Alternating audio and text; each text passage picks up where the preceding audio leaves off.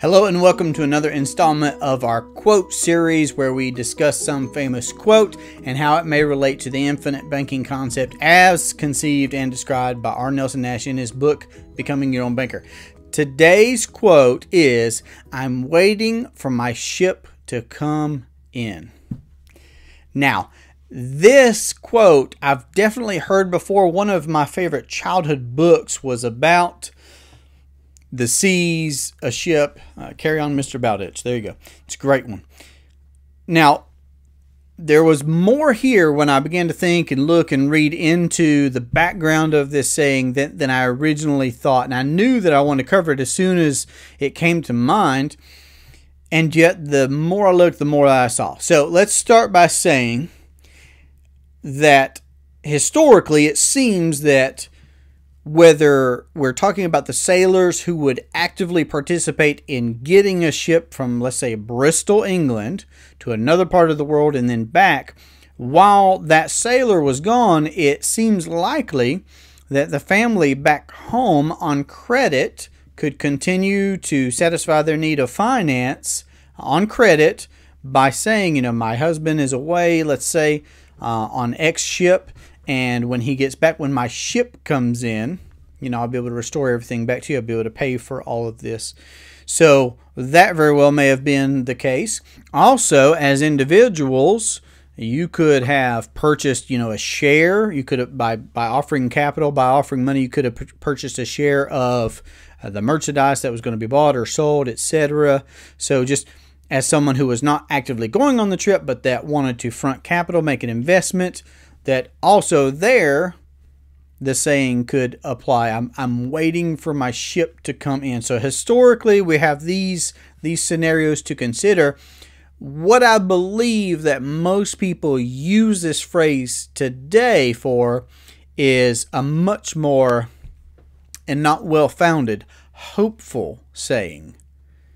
As in, when my ship comes in, I'll get that villa, I'll go buy this fancy car, I'll do this, that, or the other. So it's much more of a win the lottery scenario when someone says, I'm just waiting for my ship to come in. Whereas historically, that was a very real and legitimate business or investment opportunity of the day. So there's a lot to consider historically, but also I do think all right, so let's talk about the historical. There was a need for finance of the family back home while the breadwinner was away working on a ship. They could be gone for months at a time, to be sure. So that need for finance was still there for the family back home. So that for sure correlates to how Nelson would talk about our need for finance is much greater than our need for protection. So would it have been, see, insurance could enter here as, it would be good to have an insurance policy on such a venture, and yet the need for finance showed itself back home. So I found that to be terribly interesting. And then also for the view of someone investing in a share of that ship's profits or losses. Could be a profit or a loss, right? That's where I began to think of the beauty of owning a whole life policy that's a unilateral contract, an appreciating asset, guaranteed growth, guaranteed compound interest will occur on a properly structured whole life policy that's with a dividend paying mutual company. There are mutual companies that have been paying a dividend for well over 100 years. So talk about a respectable expectation. Now the dividend's not guaranteed, but again, over 100 years without interruption through world wars, pandemics, government shutdowns, depressions, recessions, fill in the blank, global conflicts. So the investment of buying a share into a ship's profit or loss, merchandise, maybe doesn't have quite the same guarantees. And I realize that those are two different areas.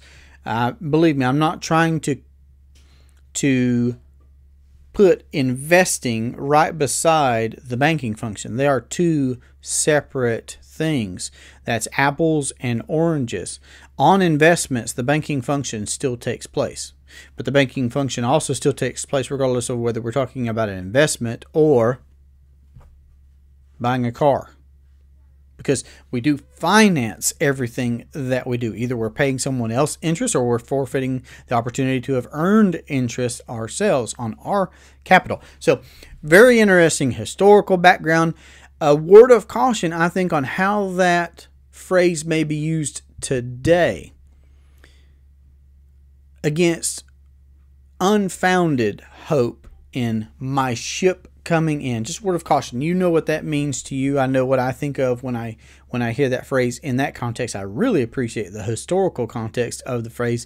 I've never looked into it so much, so I hope that it's been intriguing and interesting for you as it has been for me. If you have any suggestions on any quotes you'd like to see covered, let me know. Or to have a conversation about how to apply the infinite banking concept into your life, your business, your investing, you can reach me directly at 828-817-4223, or you can email durhamtalents@gmail.com. This has been a great pleasure for me to discuss this. Hope you have a great day. Take care.